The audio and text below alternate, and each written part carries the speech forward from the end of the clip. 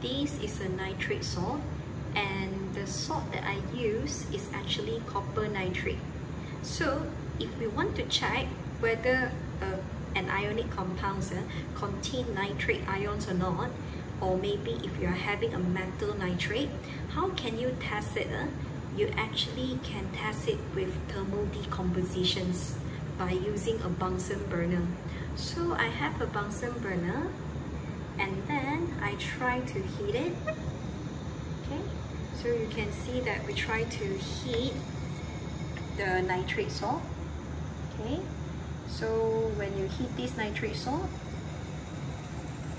the first thing you can see that this nitrate salt will have gas produced.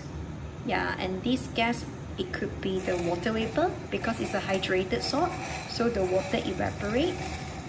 But when you heat longer period of time, you actually can see the test tube change into brown color, and you will have a brown gas produced. And this brown gas is nitrogen dioxide. So copper nitrate undergoes thermal decomposition to form copper oxide, nitrogen dioxide, and also your oxygen gas.